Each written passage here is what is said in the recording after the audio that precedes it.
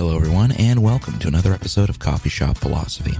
As always, I'm your host Killian Hobbs, news editor for the Being Libertarian family of publications, and the managing editor specifically for think-liberty.com.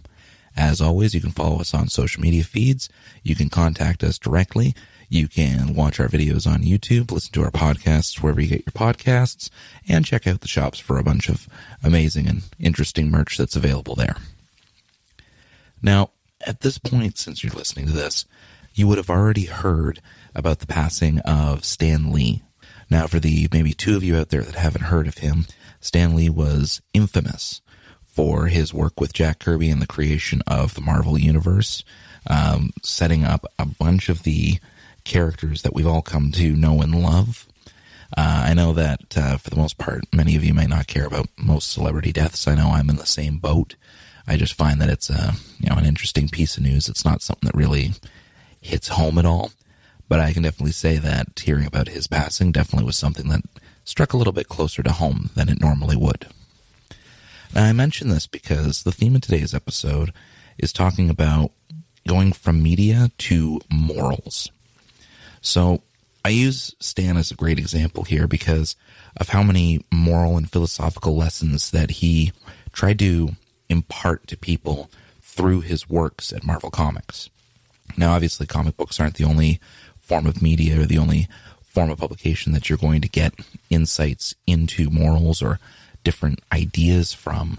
Almost every form, even video games today, try to give you some sort of either philosophical point or some sort of political point or just general ideological point to work from, or an idea that they're trying to imbue in you through their characters and their stories. So what I wanted to talk about today was what we can gain from media and the different types of stories and the different types of philosophies and ideas that come out of those stories that I personally have been affected by and personally have changed the way that I see the world because of, and the ways that we can pull these morals and pull these philosophical ideas out of the media that we consume. So, in honor of Stan Lee, I'll start with the man himself. Now, while he was known and loved for many of his creations, the one that I want to focus on here is the Silver Surfer. Originally created in 1966 and eventually given his own comic book run in 1968, the Silver Surfer was a character that really became Stan Lee's mouthpiece when it came to his own philosophy and his own ideas. Here you had a character that was an outsider, someone that was different, someone that was completely disconnected and unrelated to anything that was going on Earth, so could work as an impartial observer and really just view humanity and the planet and the things that we go through in an almost objective level. Now, obviously it wasn't completely objective because it was being written by a human here on Earth, but the idea of the character was that, he was a herald of a demigod, Galactus. He would travel the cosmos finding planets for him imbued with special powers, a whole bunch of other now considered comic book tropes, but at the time groundbreaking ideas. But this character was different from the other ones. The Hulk smashes. Bruce Wayne turns into Batman and fights criminals on a nightly basis because he's that driven by justice. Superman was, truth, justice, the American way. The Silver Surfer, on the other hand, had problems. The Silver Surfer had immense personal tragedy, as well as a very over-the-top, almost Shakespearean way of working through every problem and thinking about every aspect of everything that he was dealing with. In one of the initial storylines with him, he ends up being exiled to Earth. And one line that he says that I always just found very interesting, or at least very just funny to think of, was a line where he says, "And now to face what may well be my greatest challenge, I shall walk among men in an effort to fathom their madness." This entire character who travels the cosmos, deals with tons of other species on other planets, comes to Earth and has to try almost to no avail to understand people, to understand our inner workings, to understand the way that we treat each other, to understand things like war, the famines, to understand what we do to each other, the way we treat each other, the way that we view things and think. All in all, it was a pretty heavy character, and so unlike the other characters of the time. Most of the other characters were, again, pretty straightforward, but here you had a character that experienced deep sorrow and would enter into a depression and withdraw from humanity because he could not understand them, and he was always viewed as an outsider and was turned off by humanity's inherent xenophobia. This was the original run with this character only lasted 18 issues before the plug was pulled and they went back to more standard superhero shenanigans. But it gave an insight into what I would probably say is one of the earlier attempts at pushing philosophy through comics. Now, it wasn't the first attempt, but it was the first time that you had a character that was created almost solely to be the philosophical mouthpiece of the artist. You would have things such as, Captain America years earlier punching Nazis, telling you that, yeah, this is absolutely terrible, they need to go down, that's my stance. And that's a pretty basic stance, and I'd say it's more just a political stance than a philosophical stance. But this character was a real mouthpiece for the idea. And it also led the way for more topics like this, or more characters like this, to develop as time went on. If you look at comic books today, almost none of them are actually written for children anymore. Most comic books these days are designed for the kind of people that grew up reading them. They're designed for people in their 20s, 30s, 40s, filled with deep, heavy-hitting topics and different social commentary and all of these deeper, richer ideas that the artists and the writers that are behind these works are trying to impart to their audience. Now, we can look outside of comic books, and I'll move on from Stan Lee for the moment here. We can look into just about any form of media, and you will find these different pieces that really try to sell you on an idea, or they try to express a certain concept in a way that it may very well change and pretty much should change the way that you see and view the world. I'll use the popular movie The Purge as an example. In the movie The Purge, the first one, before there's 20,000 spin-offs all doing the same thing, the original movie starts off with a defense system salesman going around having a normal day, and you discover watching the movie that the United States has new founding fathers, and they've implemented this system called The Purge, which is a once-a-year, roughly 12-hour period where all crime is legal. There is no policing, no anything, full-on worst-case scenario anarchy. And I need to stress that for certain people out there that might be listening to this that looks at that as a obvious dig at anarchists in general, but pure worst case, every person lets out the worst of themselves kind of anarchy. And it follows the family, and mainly you're supposed to identify with what their fears are, the issues they're running into, the way that they're scared, and the kind of emotional turmoil that they're going through. But the entire backdrop is dependent on this idea that people, or at least a good chunk of people, are naturally that kind of violent. It's selling you on the idea that if America ever had that kind of freedom, that this is what they would do with it. It gives you the idea that this would become almost acceptable because of who gets purged. When you follow the movie, one of the big tones to it is the fact that unemployment keeps going down and the economy keeps going up. The economy keeps going up every time that this happens because a whole bunch of psychotic rich people are going around killing off the homeless and killing off people on welfare and the lower dregs of society that they think, well, we can get rid of these people because it's the purge and I can get away with it. The movie doesn't end off by telling you what's right or what's wrong. It just shows you what these people face, what this hypothetical scenario could look like and what it could turn into. And it does it in such a way that it's the backdrop rather than the foreground. the foreground is the horror that the family is facing and the violence and everything like that. But the idea is still there. It still paints this picture that there is that type of violence that people are capable of. It paints the idea that if we tried to do something like this, this is a way it could turn out. This is an idea that we could try, or an idea that we could look at, and this is how it could play out. This is the damage that it could bring. This is where we see these kind of emotional stances turned into policy and it becoming disastrous.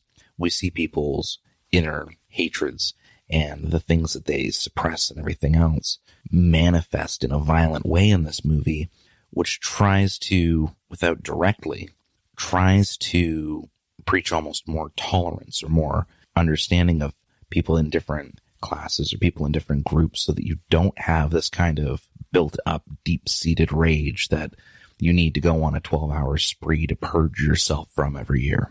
Another great example of this, and I'll use another horror movie as an example here, was the original Hellraiser.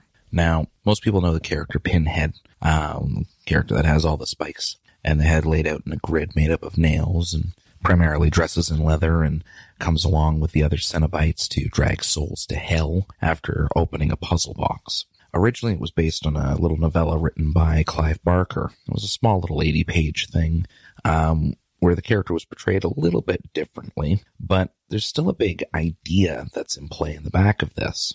Now, for those of you that haven't seen it, it came out in the 80s, so I'm not going to worry about spoiling it. Get over it. Now, this movie, the story goes that person finds the box, opens the box, gets dragged into hell, tortured, everything else. Another person finds the box, this person escapes from hell, tries to reclaim their life, so on and so forth, but is just a generally nasty individual anyway. Girl brings forth the Cenobites by solving the box, and before they drag her to hell, she makes an agreement with them to get him back into hell rather than her. Makes a trade, if you will. The movie won a whole bunch of accolades in the horror community for the way the character was portrayed and the type of horror character that it was, considering that most horror villains at the time were very straightforward, almost monster of the week type entities as we would consider it today. They weren't really driven by a philosophy or anything like that unless they were full-on vaudevillian villains. But in this movie, the main character, Pinhead, the leader of them all, they work from the concept of experience if you go through the novelizations of the character. In the original novella, the character is not necessarily from hell. The character is from a different plane of existence where the concepts of pain and pleasure reach such a zenith that there is no difference between them. That was the original rendition of the character and the Cenobites. They all look mangled and tortured, but they're in almost a form of ecstasy because that's what they are perceiving their state as being. That's what they're going through, having reached this zenith of experience. So in the background of this, they cling to the ideas of desire and the ideas of wanting more from life, and it paints a picture of not wanting to jump that far ahead. You have these entities that are basically demons from hell. They're not technically in the original novella, but for all the media forward, demons from hell, who reach this zenith of experience that we would consider absolutely horrifying and terrifying, but in its original conception is just the zenith of experience. It's not something that's different. So from a movie like that, even though it was it had the standard 80s levels of cheese that you expect from a horror movie. Not as bad as your standard slasher flicks, but still pretty bad for some of the dialogue that was involved. Clive Barker, absolutely brilliant horror writer. Not the best track run when it comes to adaptations on film. Just not the best. If you've ever seen Candyman or Master of Illusions, then you'll know exactly what I'm talking about. He has not had a good run on film, but in written form, his works are amazing. That's just a side note.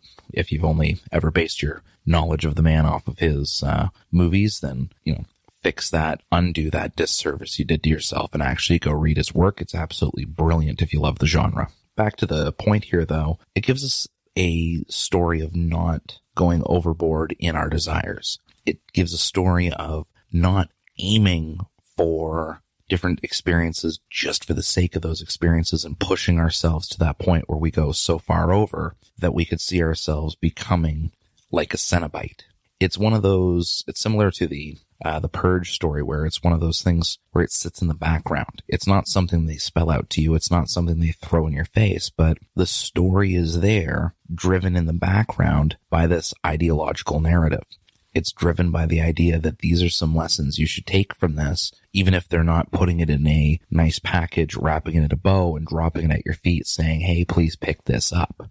Like you see with a lot of Superman stories where they're very straightforward and what they say is right and wrong. Stories like that do it with a lot more nuance. Another great example would be, swinging back to Marvel for a bit, the movie adaptation, or the first movie for Iron Man. If you go through that movie, and it's kind of odd if you do the same thing with the first Incredibles as well, and you follow the storyline, both of them read through with the same air as Atlas Shrugged. And Atlas Shrugged is probably, whether you agree or disagree with the content, Atlas Shrugged was probably one of the best examples of a story built entirely to deliver a ideological platform, designed entirely to put a concept in your head and to narrate a philosophy through dialogue. It's probably the most known example of that, but even in its less wordy examples, if we see the film versions, and not just a film adaptation of Atlas Shrugged, it's just there's a lot of stories that have taken from that. If we look at the Iron Man movies, they've done much of the same thing, especially the one line where they go to the court and the courts are trying to seize the Iron Man suit.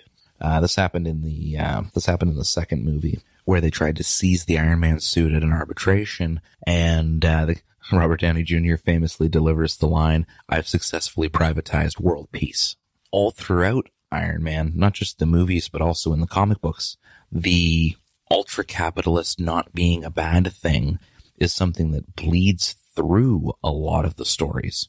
Even in most comic book universes, save 2 or 3 people, most of the super geniuses in the various universes end up being good guys. And they're usually exceedingly wealthy, and they use that money for charity and to help people, and everyone is very positive and always trying to help and improve the world, even if the real world doesn't reflect that. And I think that we see that in these forms of fiction because we want to have that. We want that to be our reality. So the artists and the writers, they take what they see as a potential reality, as what they want a reality to look like, and they'll package that idea in either straightforward ways or more innocuous ways. I'll give another example of, I was trying to branch out into other things, and I could look at classical literature and some of the stories and moral philosophy that comes out of that, or other films, or even more recent novels that have come out. But I think going back to Stan Lee and the Marvel Universe, I think I'll keep the rest of my focus in the episode there for a lot of the different ideas that have come out of just the Marvel Universe or comic book universe in general. So back on track. If anyone's seen the Netflix series, any of the Marvel Netflix series, each one of them has a very straightforward message that it tries to deliver, but it also has sub-messages that are thread throughout the back plot in each of the seasons. One of the more straightforward ones, obviously, is Luke Cage and the racial prejudice storylines, as well as inner city crime and trying to deal with those things while also dealing with personal issues and everything else, and just the general life that you end up having in a city like Harlem, or in an area like Harlem, I should say. But it also has a lot of backstories and ideas that it tries to enforce, such as respectability politics. The idea that you can be anyone from anywhere, but there's certain standards that you should hold yourself to. You don't slouch, you keep your back straight, you work hard, you get the job done. Different morals like that that are embedded in this character and in some of the other characters they deal with. But it's not the foreground message. It's the background message. It's this is a hero that you're supposed to look up to. So here's the traits of this hero. Here's what a person that you should look up to should embody. Another example is they touch on a lot of different ideas in the Jessica Jones series. Now, the foreground story of it, of course, is that she's dealing with her previous captor and tormentor. But in the background of it, you deal with ideas of nihilism and how to cope with things that happen in your life. She has the character Malcolm that she plays off of, where she takes pretty much the worst route for coping mechanisms, which is alienating everybody and drinking heavily, whereas he's been pretty much forced into... Actually, I'm going to stop for 1 second, and for the few people out there that may not have seen it yet, I'll just give you the old-fashioned spoiler alert, I guess. I'll just say that right now. The villain turned him into a drug addict. Now, in the beginning of the episodes, he is just strung out in the hallways, useless drug addict, and then Jessica Jones reaches out, puts her own shit aside to help him get better so that he can start recovering and having a life. And he does it. He bounces back. He has far more positivity. He tries going to group networking to try to work through the problems and issues that he faced, having gone through what he went through. All the stuff that we know would have benefited a character like Jessica Jones, but because of the character that she is, it wouldn't have happened. She was too nihilistic. She was too cynical to go the kind of route that the character Malcolm went to work through the problems that he had. But we see that contrast, and it gives us an idea from the creator's perspective as to how coping with things in a certain way will lead to being a certain way. Both characters went through horrific things, though to differing degrees, but they both went through horrific things at the hands of the same person. The difference is in the way that they choose to cope with it. So by giving us the story of how these characters cope with it, we get to see how we should cope with the different tragedies that we face in our lives. Again, it's not a story that's right in the foreground. It's a story that makes up the background of the entire show. And the examples for this kind of foreground-background system that we see in a lot of our media is practically endless. Even some of the most mindless forms of entertainment that come out still have some sort of message that it tries to deliver to you. I'll remember one of my favorite movies, a little movie by the name of Shoot 'em Up. Now, this was an over-the-top, excessive action movie where the character was completely ridiculous in the things that they were capable of doing, like sliding down a conveyor belt while shooting every single person with perfect accuracy, all the while eating carrots because he says it makes his eyesight better. Just completely ridiculous movie, but absolutely entertaining.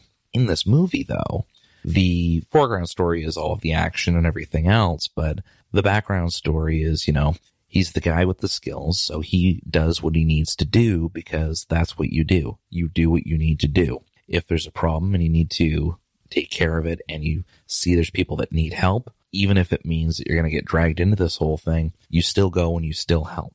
The movie starts off with him sitting at a bus stop eating a carrot when he hears a woman scream. And that kicks off everything else that happens in the movie because that's the type of character he is. He gets up, he goes, he sees something going on. He might sigh to himself being a little upset that he's the guy that was in the place to go fix it. But if he's the guy that's there, then that's what he needs to do. Again, it's just supposed to be a crazy, ridiculous action movie, but it makes a point of still delivering that kind of idea in the background because this is a character, even if you don't look up to them or anything like that, anything that excessive, you're still going to walk away with positive feelings about the character because it's reinforced these traits that the creators want you on some level to see as positive. The last thing I'll leave you with here is actually a book series that I recommend. Now, not that I can recommend this directly, but I'm sure some of you out there are a little more tech savvy and can find ways to read these just online rather than going out and purchasing every single book in the series. But there's a series called Pop Culture and Philosophy. And I absolutely love these books. I think that they are brilliantly written because of the way that they're written. So the idea behind these books is that they take a concept or a character or an artist or something like that, and they get a series of philosophers, either different professors or different accredited writers, to write in essays explaining a part of the philosophy of the character, and then they codify all of these essays together for your reading pleasure so that you can get a deeper picture of the kind of philosophy that's in play in either a certain medium, a certain writer, a certain musician. One that was actually really interesting was Johnny Cash and philosophy. I could do an entire episode just on the points that were made in that book. But again, I recommend that you go out, find those books, read them. They're absolutely brilliant. And the best part with it is that when you start looking at these different either, again, genres or these artists or franchises through this philosophical lens, you'd be surprised the amount of takes that you can pull out of just about any form of media that you consume. Really, it comes down to being a conscious consumer, if you will. If you're watching a movie, sometimes you'll throw a movie on just to throw it on and put it in the background. Sometimes you're reading something just because you picked it up at the library. You know, it was 250 pages, larger font, so it seemed like a nice, easy read from something you picked out of the YA section because it was easier than going and getting an actual dime store novel. Regardless of what type of media you're consuming, if you put on the lens to try to pull more out of the story, you'd be surprised how much of what the artist puts into the story ends up bleeding through the pages, ends up bleeding through the screen, and especially in music. I don't even need to touch on music. Music, you can go on for, I could probably do 10 episodes just on different songs that have philosophical ideas behind them, and that wouldn't even be doing music justice doing it that way. Wrapping everything up, though, what I will say is that if you go in, consume any form of media after hearing this podcast episode, then again, I highly recommend trying to dive in for that deeper meaning, trying to find more that you can find in your video games, in your books, in your movies, so on and so forth, and seeing where it fits with the rest of your life. Now, as always, you can listen to our podcast wherever you get your podcasts. You can read on all three of the publications associated to us, being libertarian.com, rationalstandard.com, and think-liberty.com. You can check us out on YouTube. I think I already mentioned social media, but I'll mention it again in case I didn't. You can follow us on social media. And as always, if you liked what you heard and you'd like to hear more, I'll see you again next week. Excelsior!